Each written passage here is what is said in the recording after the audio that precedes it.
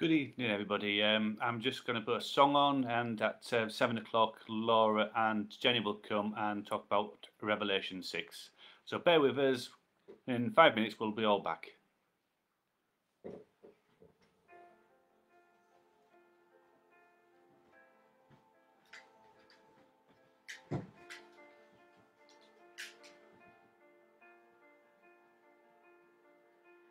I keep fighting voices in my mind that say I'm not enough.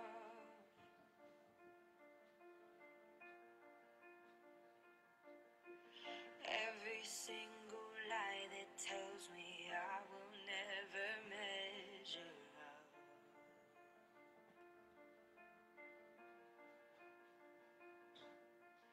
Am I more than just the sum of every high and every low?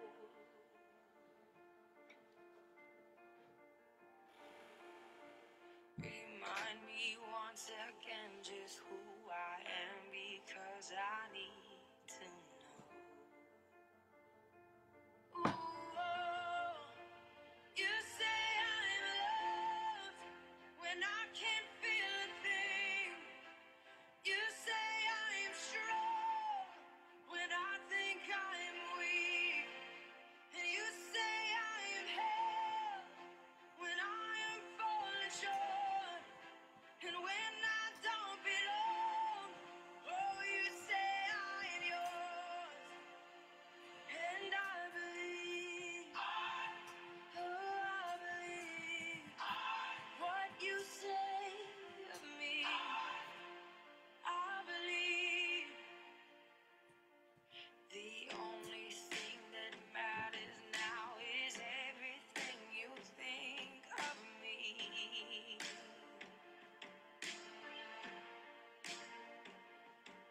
In you I find my worth, in you I find my identity. Ooh, oh, you say I'm loved when I can't feel a thing. You say I'm strong when I think I'm weak. And you say I am held when I am falling short. When I don't belong, oh, you say I am yours. And I believe, oh, I believe what you say of me. Oh, I believe.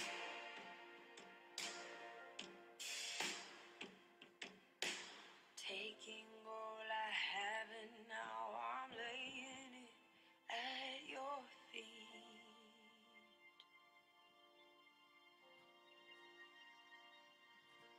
You'll have every failure, God. You'll have every victory. Ooh, you say I'm loved when I can't feel a thing. You say I am strong when I think I am weak. You say I am held when I am falling short. When I don't belong, oh, you say I'm yours. And I believe, oh, I believe what you say of me. I believe, oh, I believe, yes, I believe what you say of me. I believe.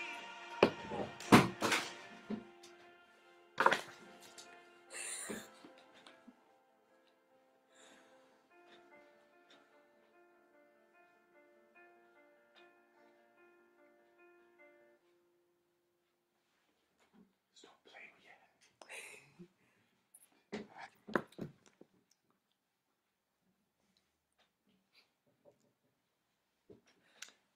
Go on. Hello. Good evening, Good evening, everybody. everyone. We've been busy today, haven't we, Jen? We have. Yes. What have we been up to? Well, if you've already been on Facebook or you're in a WhatsApp group, you would have seen finest hour of acting. We were just making breakfast normally, weren't we? Just trying to cheer you all up a bit in this difficult time. Yes, in these times of, we were feeling a bit low ourselves actually, wasn't well I was anyway, so it was good to do something fun actually, to remind us about the things that make us smile. So I hope it made you smile anyway, and we enjoyed doing it. We do. And there wasn't too many eggs broken in that No, particular. we were okay, not No. too many. Next one might be 4 candles. 4 For candles. those who know what we're I talking know. about. Or maybe not. Yes, 4 candles. Ah. Right. I'm going to start actually on her with prayer because it's 7 o'clock. I'm going to start for all those affected by the COVID virus. Particularly sad today was my friend, if you remember, my friend had a friend who's called Pete Hart, and I've been told tonight, unfortunately, he did pass away, so he's no longer with us. So I'd like to pray for those families, and I wonder if tonight actually pray for all the families of those who have lost someone. I know, so Paul lost a friend yesterday, didn't you, that you knew, which was really sad from it as well. So I would like to pray for their families as well, that actually God is with them at this time of sadness. So let's just pray for all those that have lost someone at this time. Lord, we think of all those who have lost someone at this time for the COVID virus, and there's so many. Pray for Pete's family, and Lord, I pray for Paul's friend's family as well, Lord, and for others, Lord Jesus, that at this moment in time are just so fearful, Lord, of the virus, and so sad for all that they've lost. So Lord, come draw close to those families that are really affected, the friends, all those that know those that have been affected, and for those 33,000 people who have died, there are families and people grieving. So I pray now for the grief that is affecting this nation at this time.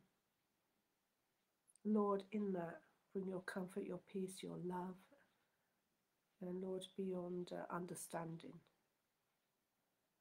draw close to those.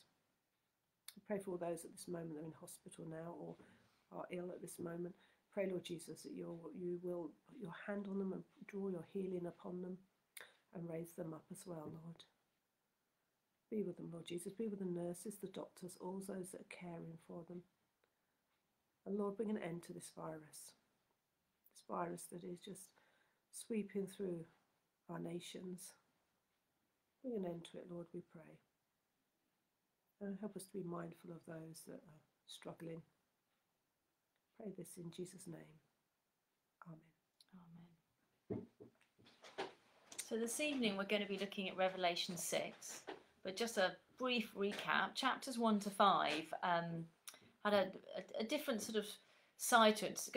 Chapter 6 going forward have a different sort of message. So thinking about what we've learnt so far, chapters 1 to 5 are very much about our worship and a glimpse of what heaven will be like and its glory. It's about reminding us that worship transcends time and space. It's not about what we get from it, but it's about what we give. It's about the attitude of our heart, and that we should always come to God with expectation that he will do something. That's true. And just a few other markers, as we're going through this, I'll remind you, some things need to remind you as long so you can keep them sort of logged in your brain so you remember what they mean. If you remember the number 7, because 7 here is significant in the scripture, actually means complete, a perfect, a number, so it's the completion. As Jenny says, it's a call to worship. There's a call to worship in 1 to 5, and this is a response almost to that, isn't it? And also remember, at the beginning of this scripture will be mentioned the creatures, the creatures of God, and remember that actually is to do with characters. If you remember the ox and the lion and the eagle, anyway, they represent intellect, faithfulness, majesty, that he is king and that he's powerful. So a reminder who God is, the characteristics of God. So I want to just put that in your mind as well to remind you of that. And also, if you remember the last scripture as well, it was very clear Jesus was in charge. You remember Jesus walking amongst them, and it was like he was in charge. So it's a reminder of that. And also, this message is for all people. So keep that in mind as well as we listen to this fairly difficult scripture, actually, in some ways to listen to, isn't it? And to make ends meet off. But I'll go pass on to Jenny, who's going to Yeah, so I'm going to read Revelation 6 from the NIV. It's called The Seals. I watched as the Lamb opened the first of the 7 seals. Then I heard one of the 4 living creatures say in a voice like thunder, "Come." I looked, and there before me was a white horse. Its rider held a bow, and he was given a crown, and he rode out as a conqueror bent on conquest. When the Lamb opened the 2nd seal, I heard the 2nd living creature say, "Come." Then another horse came out, a fiery red one. Its rider was given power to take peace from the earth and to make people kill each other. To him was given a large sword. When the Lamb opened the 3rd seal, I heard the living creature say, "Come." I looked, and there before me was a black horse. Its rider was holding a pair of scales in his hand. Then I heard about what sounded like a voice among the 4 living creatures say, 2 pounds of wheat for a day's wages, and 6 pounds of barley for a day's wages, and do not damage the oil and the wine. When the Lamb opened the 4th seal, I heard the voice of the 4th living creature say, "Come." I looked, and there before me was a pale horse. Its rider was named Death, and Hades was following close behind him. They were given power over 1/4 of the earth to kill by sword, famine and plagues, and by the wild beasts of the earth. When he opened the 5th seal, I saw under the altar the souls of those who had been slain because of the word of God and the testimony they had maintained. They called out in a loud voice, "How long, sovereign Lord, holy and true, until you judge the inhabitants of the earth and avenge our blood?" Then each of them was given a white robe, and they were told to wait a little while longer, until the full number of their fellow servants, their brothers and sisters, were killed just as they had been. I watched as he opened the 6th seal. There was a great earthquake. The sun turned black like sackcloth made of goat hair. The whole moon turned blood red, and stars in the sky fell to earth as figs dropped from a fig tree when shaken by a strong wind. The heavens receded like a scroll being rolled up, and every mountain and island was removed from its place. Then the kings of the earth, the princes, the generals, the rich, the mighty, and everyone else, both slave and free, hid in caves and among the rocks of the mountains. They called to the mountains and the rocks, "Fall on us and hide us from the face of him who sits on the throne and from the wrath of the Lamb. For the great day of their wrath has come. Who can withstand it?" Wow, okay. So there's a lot in there, Laura. And obviously it's talking about judgment. It is talking about judgment. It is and actually that's the first of 3 judgments that are pointed out in Revelations. And the first one, of course, is the seals. Here we have the seals being opened for the scroll to be opened. Then there'll be the trumpets and the bowls there to come. So it's the first one of that. It's actually about judgment. Actually, of course, is about God putting things right. Actually, isn't it? And all injustice, putting all injustice right. So sometimes we look at it such a negative way, but in a way, it's His coming and doing things, correcting things, putting things back in order, if you like. And the scroll actually was not opened until the 7th seal is opened. You notice that? So it's a sort of slow progression, isn't there, way through the scripture? Slowly it's opened. Slowly, God does everything slowly, doesn't He? And to us, but very quick to Him, I suspect. And this is wonderful there. So how is it this judgment that the book's starting to talk about different for Christians and non-Christians? Well, obviously, if you are somebody who believes and knows that Jesus is coming back, and you're certain of that, and you know that He is the Son of God, and you're redeemed by Him, Him coming back is a good thing. For those that do not believe, that reject God and don't want to know Him and don't want to be in His kingdom, that would be a terrifying thing. Mighty God coming towards us would be a frightening thing. How would you feel if you were not a Christian and you were reading this, or you saw this happening? I don't know. It's hard to get your head round, isn't it? Images that are not part of our culture or imagination, really, unless it's something in an American movie. Yeah, and again, they were very used to these kind of images. So these images they're Yeah. talking about here is stuff that they would have understood and seen, and Yeah. got and kind of, and talk of Jesus coming back and the kingdom coming would have been normal language Yeah. in a way for them, because that was what they're waiting for. They're waiting for God to come back and redeem them and save them. Like He did in Israel, where He took them from Egypt and saved them from Pharaoh into the promised land again. This is kind of like, this is God's people always waiting to be redeemed, and then we're redeemed through Jesus, aren't we? But actually, one day He will come and He will put everything right, every injustice right, and He'll also, the whole of the earth. It says in Romans. It talks about the earth groaning and waiting for all the sons and daughters of God to be in the number, if you like, so that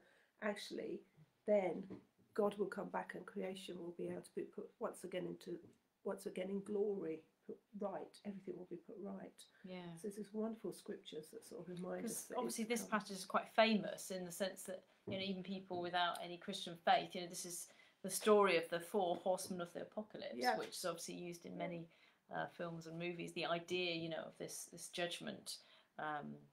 Yeah, and the scroll opening, the contents of the scroll was all to do with reminding us actually how we've got it wrong, but also how God has authority and ultimately God's in charge.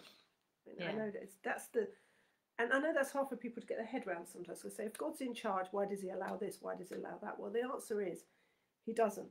He will bring justice. Yeah. He doesn't allow bad things to happen. Well, He does allow them, but He will put them right. It's not like it's just left. God says, actually, everything that you see, everything that is not right, I will redeem, I will put it right eventually. Yeah. So let's look at these horses. So first we've got the white one, which obviously is indicating that it's a conqueror. But that doesn't actually mean Jesus in this particular situation. No. Jesus comes later in Revelation. We think that this is like From the commentaries, a world power, from the commentaries we've been reading, an abusive world power. So it's not a good conquering thing, No. but it's something that will happen. No, I mean, the as time horses goes on. actually represent God's judgment on our sin, if you like, on the way we've destroyed the earth, which we have, and destroyed each other, and rebellion. So that it's coming against us, saying actually those things exist within our world that are like that. Again, that God is in charge. God is in charge of all this stuff. Yeah. They're a foretaste, if you like, of the final judgment to come, which we'll read about later. Yeah. So then we've got our red horse, obviously Yeah. that represents sort of war and power and bloodshed. But it's really interesting the way that it doesn't say He brings war and bloodshed. What it actually says is He removes our peace. And that's our gift, to God's gift to man is peace. And if you take that away, well, we all start fighting, because Exactly. we're not at peace with It's each true. other and who we are in Christ. But also it says that the rider was given power. So, He's allowed so much. God is in charge again. He's allowing so much for a reason, for His reasons. I mean, we have a choice at the end of the day whether we know God or not, don't know God. And love is worth nothing unless you choose it. It's just robotic otherwise, isn't it? And God is continually very patient with us, giving us chance after chance after chance to come to Him and say, I love you, or I receive your love, first of all. Do you know, it starts with us receiving God's love. Never mind how you feel about Him, but would you receive His love? Because when you receive His love, you learn to love God. It's so often I think we should love God more. Actually receive His love. The Father died for us, through Jesus on the cross, so that we could receive more of Him, so we could know more of Him. So actually, it's about His redemption. This is continually about His redemption and desiring that we choose Him. Choose me, He's saying. He's not forcing us to have a relationship with Him. He's saying, choose me. Choose me. So our black horse is famine, Mhm. and obviously the scales that he holds up are interesting. So in our commentaries it says that they was 12 times, the prices have risen 12 times, and indicating that basically wheat, because that was producing the bread, Yeah. is something that's going to, there's the thing that's we're going to have a famine in. It's going to be the wheat, and it's going to be 12 times higher than the normal price. Mm. And that'll be a day's wage for a loaf of bread. That's what it sort of indicates, apparently, at that time, in that context. That's the sort of message it's giving. And it's really interesting how it's saying, you know, that it's the basics that are going to be the issue, and that the the oil and the wine there's going to be no famine in those. So the luxuries are going to be fine, but the basics are not. Yeah, and again, And that's famine interesting. actually is down to our greed, isn't it? Actually, when we see famine, I mean, the wheat actually indicates famine, but it's also, you think of those high prices and stuff like that. You know, there is enough food to feed everyone, as we know, in the world, but because of our greed, that doesn't happen again. So it's about us again, isn't it? Not doing right by the world, if you like. Yeah. And then we've got our fourth horse. So the pale horse, its rider named Death, and Hades following behind, were given power over a fourth of the earth to kill by sword. So, again, sounds horrendous, but God only allows them so much. Again, he's in control. And also, by saying it's only a quarter of the earth, he's not allowed. It's not complete. Destruction is not complete. Judgment is not complete. It's a process. Yeah. And during this process, he's allowing time for revival. Yeah, I mean, for people to choose. Yeah, once again, it's giving people that chance. He's actually saying, "Believe in me, follow me," And we have that about removing peace, and then we have Jesus, who is peace, isn't he? Jesus is the bringer of peace. He is the one who brings peace, So it's amazing that there's this sort of almost double-edged sword there, removing peace when Jesus brings peace into the situation. And actually, God is so patient with us, isn't he? So patient with us. Although this sounds quite gloomy, actually, it's the joy of Jesus coming. Those of us who believe will sense the joy of Jesus coming. We know that he's coming again, and he's coming for us. But I can remember, praying for someone once and suddenly feeling myself sort of almost rise above myself and look down. And I remember saying to the Lord, come, please come back, because I want revival, but I want you to come back, Lord, because, And I remember looking down and I saw this vision of the particular person I was praying for who didn't know Jesus, didn't know God. And I felt the Lord say to me, you want me to come back? And I suddenly realised, actually, I do want you to come back, but I also want them to know you. So his timing, we know, is perfect. He will have the perfect timing when everyone, I think, that will receive Jesus will be part of the kingdom. And it's about being patient, isn't it? Yeah. He's going to bring restoration, isn't he? Restoration. Yeah, and that leads us on to our fifth seal, where it talks about under the altar, the souls of those who've been slain because of the word of God and the testimony they had maintained. So this is talking about Christians who've died for their faith, but also not just those that we think of as martyrs, who've been died in a really outrageous way, where they've been murdered or whatever for their faith. No. But we're talking about people who've lived. Yeah. It's not about how they've died. It's about people who stood up in their life, which should be all of us, for what we believe. Yeah, and I mean the altar of sacrifice is the altar in the temple it's referring to. And that would have been where the animals were sacrificed in the temple for the sins of the people again. So there's this whole imagery thing going on here. And if you think about it, we're meant to give our life as a living sacrifice, aren't we? It's not all about dying, actually. It's about our attitude, isn't it? It's actually being willing to give up my life for you, Lord Jesus. But actually, what happens when you do? When you give up your life for Jesus, I don't know about you, but I've had the most fantastic ride with him. It's a much better than I was doing it on my own. I was getting it terribly wrong. But actually, when I hand it over to Jesus, we're all so frightened to sacrifice. But then the things I've seen, the stuff that God has used me for, I think would never have happened if I hadn't laid my life down for him. How amazing our God is, that he's like that. I don't know about you, how you feel about that. Yeah, definitely, yeah. Where would you be without him? Yeah, and it's an adventure. That's how I like to see it. It is. It's just an adventure, and life is very boring without that adventure. And anything can be an adventure. A bus ride, going to the supermarket, because you don't know who you're going to talk to. Yeah. You don't know how God is going to use you. So we don't have to think of our daily lives as boring, because nothing is when God's in the centre of your heart. Yeah, exactly. And I love the fact that they have a conversation with God. I like I that. know. And, I know. you know, and he says, be patient. you know, Yes. My timing. And that's really cool. And most of us are not very good at being patient, are Yeah. we? And I think there's something in here that when we honour God, I love the idea of honouring God, you know. When we honour God, he honours us. That's the truth, you know. So in your life, if there's things in your life where you think, I'm going to honour God with my life and how I live it, what you find is he honours us back. It's you know, it's you are blessed through that in ways that you don't realise. And that standing firm, really standing firm for him is really important, isn't it? And then the sixth seal is the earthquake, where there's just this massive universal disruption. And it's a levelling, not just physically. They've talked about, obviously, the mountains and things moving, but all people are made equal.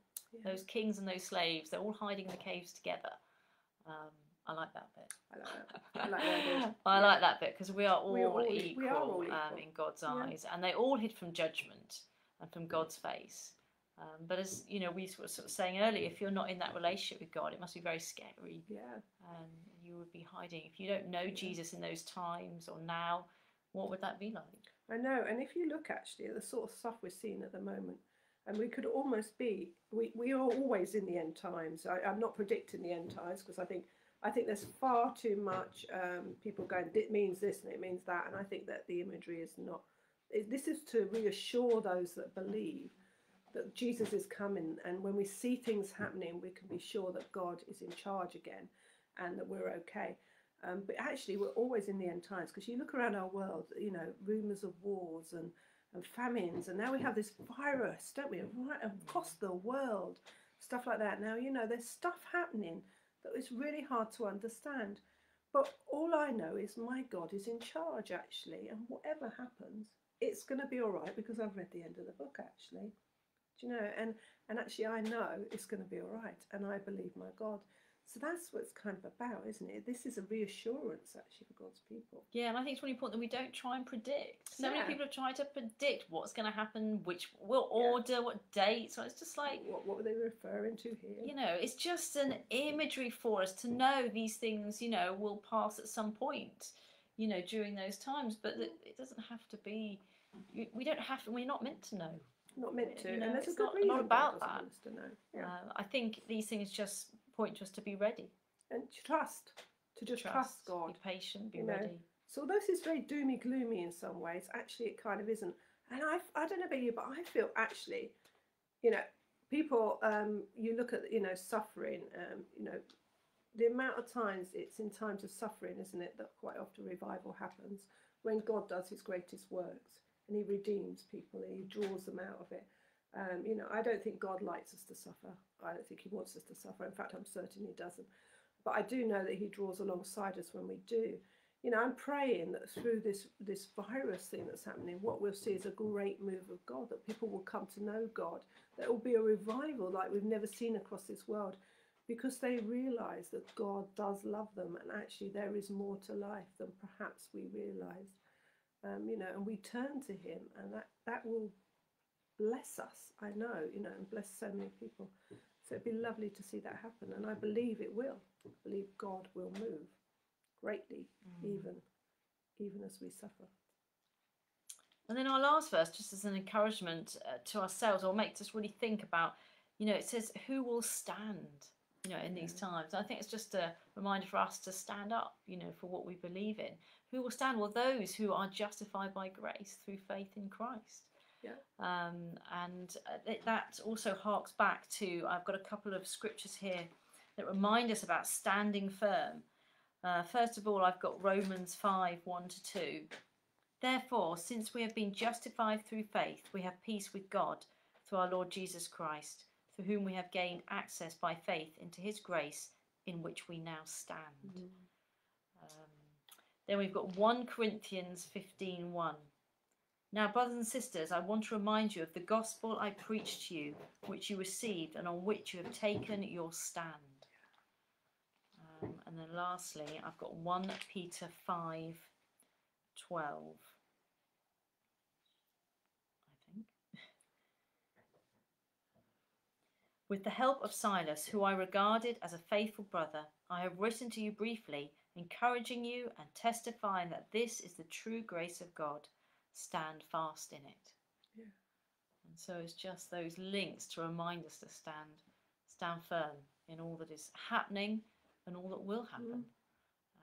But it's Be all good. encouraged, It's all good, because remember that we don't stand alone. He stands there with us through those trials. Be encouraged.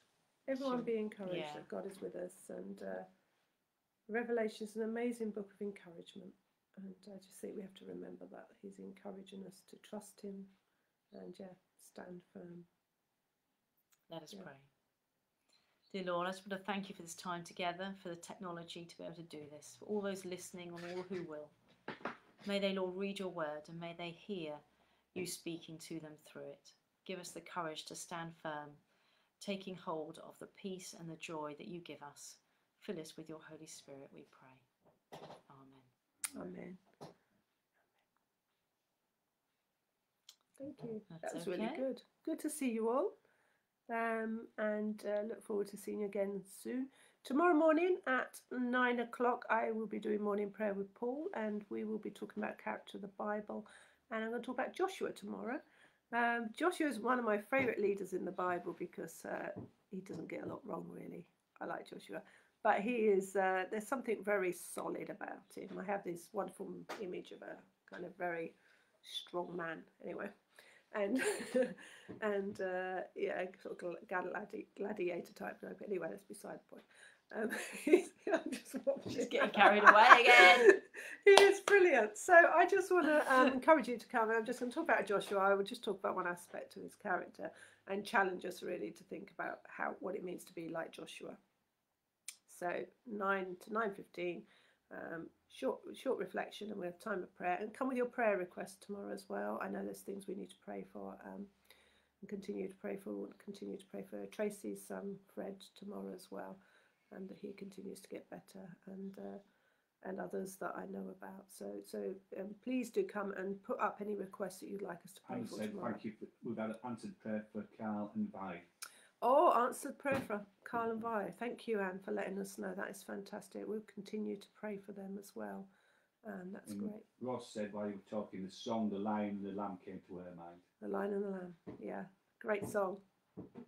Good song too. Yeah, thank you. Any others? Or are we okay? No, Okay. that's about it. Brilliant.